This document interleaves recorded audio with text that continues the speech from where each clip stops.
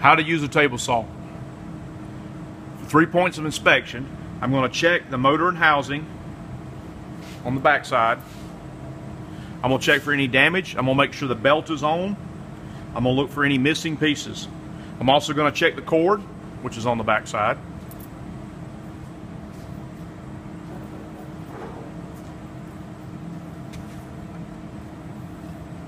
Check it for frays or damage. I'm also going to check the blade. I'm going to pull up the guard. I'm going to spin the blade and look at it. Make sure it's not warped, not too many teeth have broken out of it.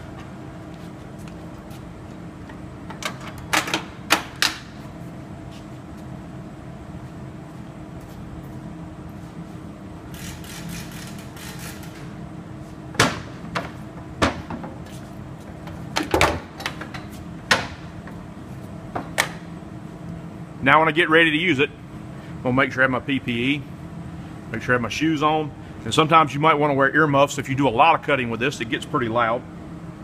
I'm going to ensure that it's unplugged before I make any adjustments and setup, because I have to actually set the saw to what I want to cut. Well, normally with any other saws, you draw on your material, and then you bring the saw to the material and cut. In this scenario, you set up the saw and then bring the material to it. I'm going to set my blade depth. I've got a piece of 3/4 stock here, so I'm going to set it 1/4 of an inch deeper than my stock. The kind of rule of thumb is I can align it to the edge of the blade, and I want to see that my teeth are just poking up through it.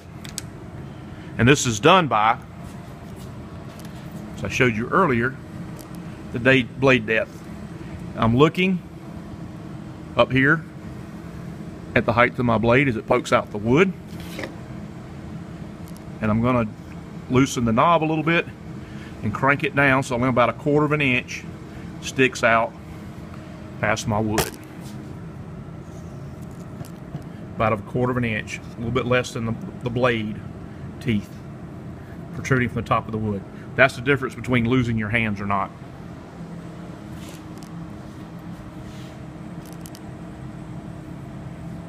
Now I'm going to set my fence. I'm going to rip a piece that's 2 inches wide. We use table saws to make rip cuts. It has a measuring guide on it, but it's pretty wore out. So what I'll use is a tape measure, and I'll place this part against the fence, and then I'll look at the 2-inch line and line it up with my blade.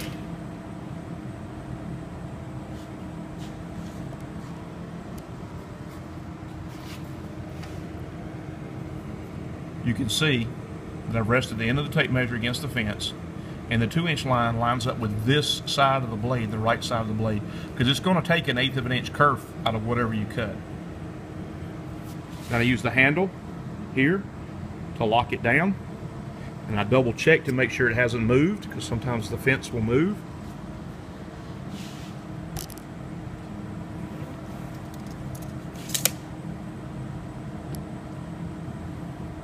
Now I'm going to plug it in and turn it on.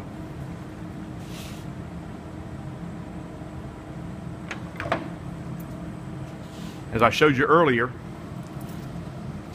this tool has a 2-stage turn on. Master on-off switch.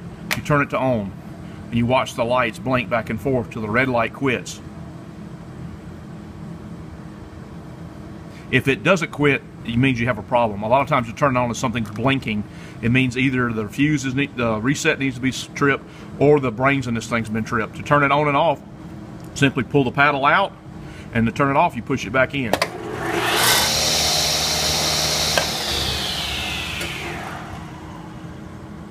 And as you hear, it takes a second or two for it to quit turning.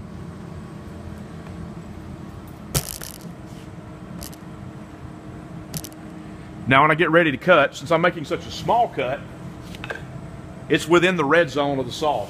I'm going to actually use a pair of push sticks, and you can use any scrap that you can find. They actually make really fancy ones, but they tend to disappear around here. So I'm actually going to use a pair of push sticks, almost like chopsticks. And I'm going to start it with my hand and use the push stick to hold it down and to hold it toward the fence. My focal point is right here along the fence. I'm not necessarily watching the blade, because what will happen is you cut, the wood's going to want to come off the fence at different angles, and it'll make for a crooked cut. So my focus is on sliding this piece of wood right along the edge of the fence the entire time. Another thing that you always have to do with a table saw is when you cut, you have to push your wood, whatever you're cutting, completely through. Never pull back. That's where you get what's called a kickback, where the blade, or whatever you're cutting, will grab, the blade will grab a hold to it, and it's spinning and it's throwing it towards you. It will actually come back and hit you right in the body, about as fast as a fastball out of a pitcher. So I'm gonna turn it on. I'm gonna make a complete cut with push sticks, push it all the way through. Then I'm gonna turn it off.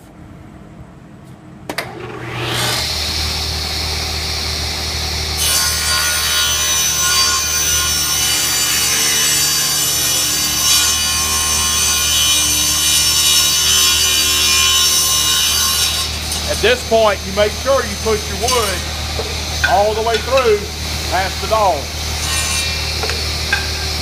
Now I can cut it off. I can either touch it with my hand or bump it with my leg. I'm done. I'm going to turn the master power off and unplug it. Now I'm ready to maintenance. Just like everything else, I'm going to make sure it's clean and dry. This thing collects a lot of sawdust. We have to blow these things off regularly, especially on the inside. I'm going to pull the guard up and clean all down in here with the air hose once it builds up a little bit. And I'm also going to check the blade. I'm going to spin it toward me a little bit, and I'm looking down the line of the blade to make sure it's not warped or bent out of alignment.